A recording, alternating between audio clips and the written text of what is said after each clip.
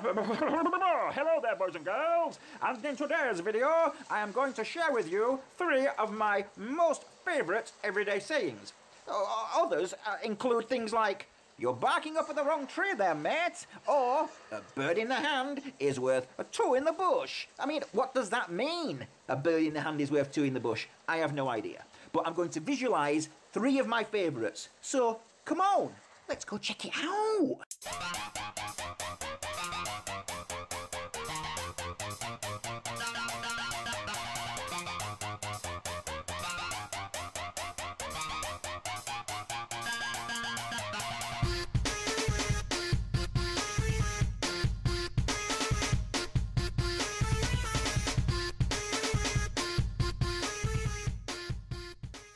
Number 1, an absolute classic. The best thing since sliced bread. Now, people use this in all kinds of contexts, talking about another person, or talking about an object, or perhaps talking about themselves. You see, for example, I think I'm the best thing since sliced bread. On YouTube ever. Well, I'm gonna be. I'm gonna be the best thing since sliced bread. There's sliced bread, and then there's me. Somebody will say, "Hey, have you seen my new car, mate?" "Oh, best thing since sliced bread ever, mate. Best thing since sliced bread." And it's like, whoa, whoa, whoa. Hold on a second. What? When did sliced bread become so fucking awesome? Why on earth are you describing your car and associating it with sliced bread? Am I missing something here, guys? When did sliced bread become so freaking amazing? So by using this phrase, you acknowledge that when you say the best thing since sliced bread, that means that you're saying whatever you're describing, before that, you acknowledge was sliced bread. So Concorde came along and you're like, "Whoa, Concorde! Oh, the greatest plane ever! Best thing since sliced bread!" So there was Concorde, and you acknowledge that what you're saying is it was sliced bread that came before it. Hey, fucking sliced bread!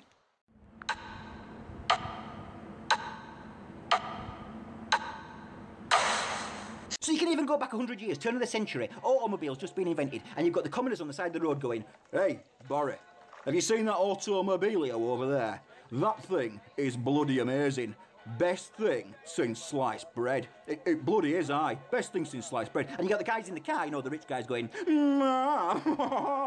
"Don't you agree, Jeffrey, that this is definitely the best thing since sliced bread, with perhaps a bit of caviar on it? Yeah."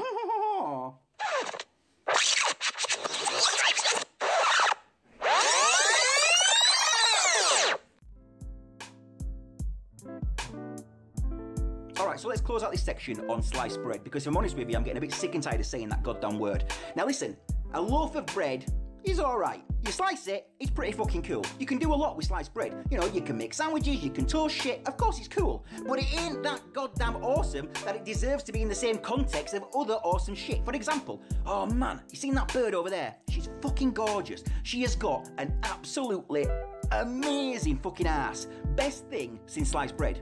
No! Fucking no way. You cannot compare a beautiful ass to sliced bread. It ain't right, guys. So I think we should all make a pact right now to stop using sliced bread to describe awesome shit. It ain't right. So, together, from now on, we will not use the word sliced bread to describe awesome shit. Number 2, an absolute classic, and one for the common folk, because every common person in England uses this one.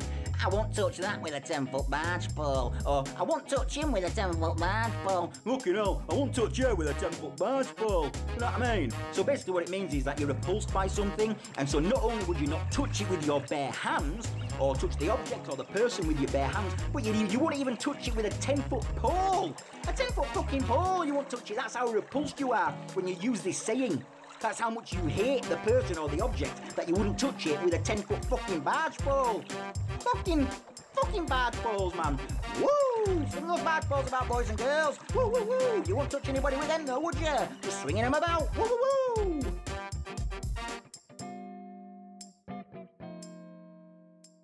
"Oh, darlings, I'm skipping, I'm dancing. Oh, today." Cool. Oh, you are bloody beautiful. You have got to let me take you out on the town sometime, baby. "Why, heavens to Betsy, no. I wouldn't touch you with a 10-foot barge pole, which I happen to have right here, but I'm not going to touch you with it." Well, bug off then. You see what I mean? Totally impractical. Who the heck carries around a 10-foot barge pole? This saying makes absolutely no sense. There are easier ways of expressing disgust than a 10-foot barge pole.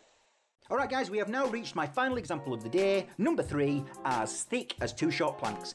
What is that? You're basically insulting somebody's intelligence, you're calling them stupid, you're calling them as thick as 2 short planks. You know, thick, dense, dumb as fuck. Okay? But to do it properly, you have to use a Yorkshire accent, which I happen to have, and you have to do it really, really thick, deep, dense Yorkshire accent. You are as thick as 2 short planks. See what I mean? It sounds perfect for this saying. So for me, I can deliver it perfectly every single time. You are as thick as 2 short planks. See what I mean? Perfect. Alright, let's be serious for just a second.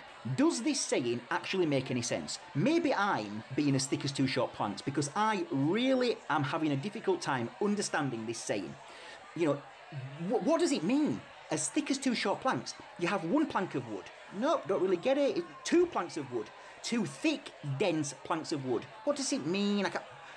Well, hello, Mrs. Clintone. Now I understand. All you had to do was show up, and I appreciate it. I understand now. 2 dense, thick planks of wood.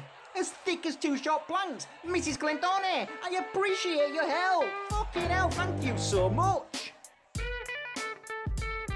Okay, so in today's video, we have covered 3 everyday sayings, and for a bit of fun now, we are going to combine them. So, Mrs. Clintone, please come on down. I want to just describe you for a second. Thank you for joining us. Just stay there for a second. Mrs. Clintone, I think that you are the best thing since sliced bread. Yes, you do. You think you are the best thing since fucking sliced bread. But you know what? I wouldn't touch you with a barge pole. Not with a 10-foot barge pole. And you know why? Because you are as thick as 2 short planks. Woo!